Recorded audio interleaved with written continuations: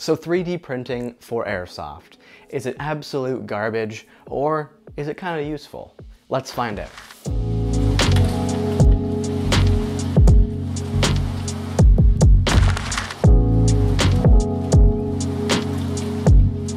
So 3D printing is something that is not new by any means. I remember back in my high school days, my teacher purchased like the original consumer grade 3D printer, and that thing was still flippin' expensive.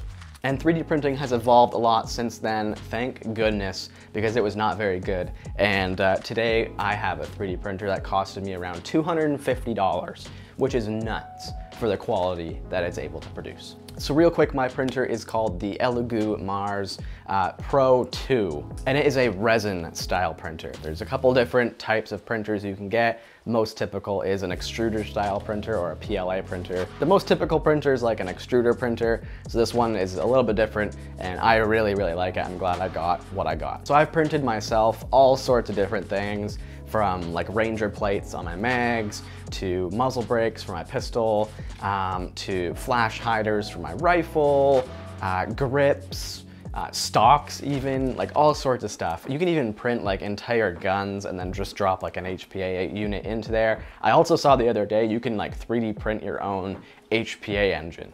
I have no clue how that works. I'm sure it's not that great, but I'd like to give it a shot. So if you'd like to see something like that, definitely let me know. Also, quick little interruption. This video is sponsored by the YouTube join button. If you guys want to give a little kickback to the channel, I would greatly appreciate it. It's no secret that YouTube absolutely hates me. So I appreciate each and every one of you channel members. If you can't afford that, totally get it. I really appreciate you still if you would leave a comment, like, or subscribe. Thanks so much, guys. So there's also been some companies that have made some 3D printed products, and I've used a couple of them in the past. 3D printing is by no means a replacement for metal components.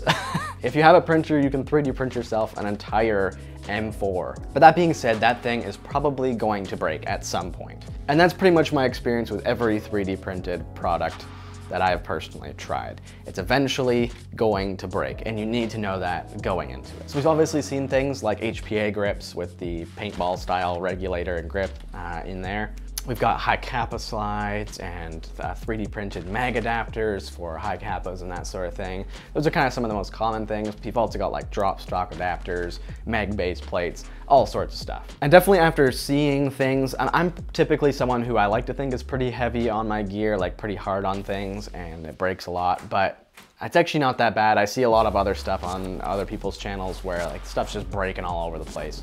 So a lot of people have broken those HPA adapters and whatnot. Personally, the only thing I've ever broken was the Monk Customs M adapter. The mag release plate for it is on the front, and I had it shot out. And my friend also had his shot out as well.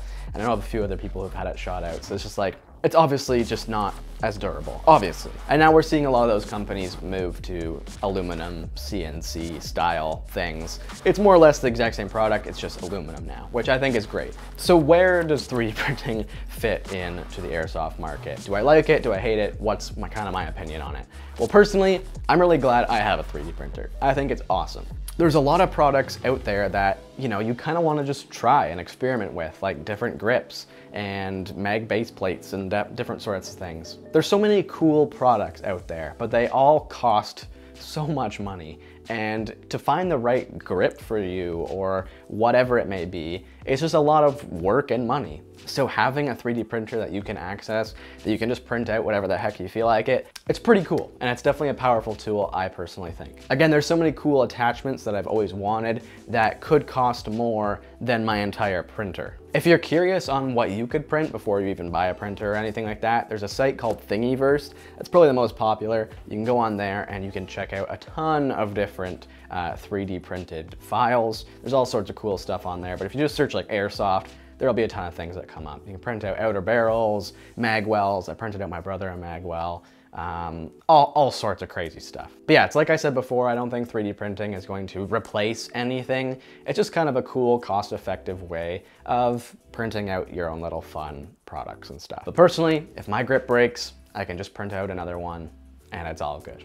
So I hope that gave you some thoughts on 3D printing for airsoft. I personally think it's really neat and I'm glad I have one. But again, it is by no means a replacement for anything else.